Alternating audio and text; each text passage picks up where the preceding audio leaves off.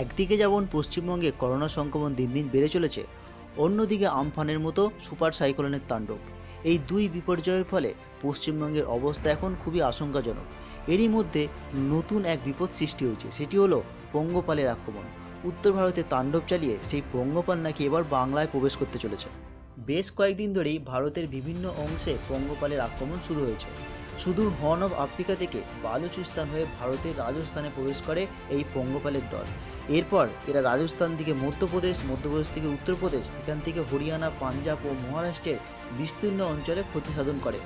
এরপর নাকি এরা বাতাসের গতিপথ অনুসরণ করে বাংলার দিকে ঢোকার চেষ্টা করছে। বেশ কয়েকদিনের মধ্যেই এরা নাকি পশ্চিমবঙ্গে ঢুকতে চলেছে। পতঙ্গ বিশেষজ্ঞরা জানাচ্ছেন, এক একটি পঙ্গপাল 100 সন্তানের জন্ম দেয়। তাই 100 থেকে 1000 বা লক্ষে পৌঁছাতে খুব একটা বেশি সময় লাগবে না। আর একবার চাষের জমি ঘিরে ফেললে তাদের প্রতিরোধ করা মুশকিল। উপায় শুধু প্রচুর পরিমাণে কীটনাশক ও অ্যানাস্থেটিক ওষুধ স্প্রে করা।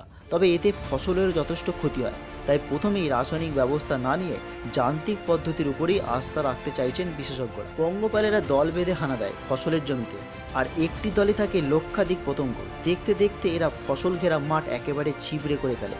বাংলার পতঙ্গবিদরা জানাচ্ছে, 61 সালে কলকাতায় একবার পঙ্গপাল হানা দিয়েছিল।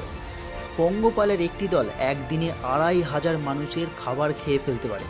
মাত্র 3টি প্রজনন সময়ে এদের সংখ্যা লাফিয়ে 16,000 বেড়ে যায়। আর্দ্রতাযুক্ত সবুজে এরা প্রজনন ঘটায়। তাই পঙ্গপালের লক্ষ্য থাকে সবুজ ফসল জমিতেই। মাঠ ভর্তি সবুজ ফসল খেয়ে শেষ করে ফেলতে এদের খুব একটা বেশি সময় লাগে না।